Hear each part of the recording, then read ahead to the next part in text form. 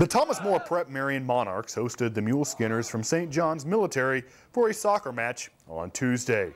Within the first 2 minutes, St. John's picks up a hands penalty, setting up this kick by TMP sophomore Toto Murin.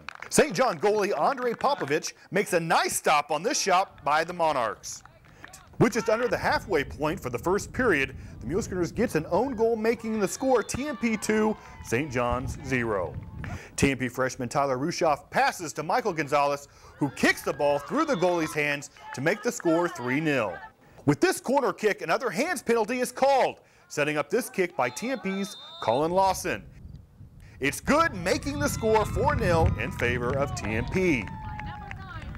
With less than a minute left in the first period, St. John's lights up the scoreboard with this shot by Daniel Noyes. In the second period, TMP's Michael Gonzalez shoots the ball into the net after a corner kick. With under 2 minutes left in the game, St. John's stays aggressive and Daniel Noyes gets another goal for the Mule Skinners. That's how it ends. Final score, TMP 5, St. John's Military 2.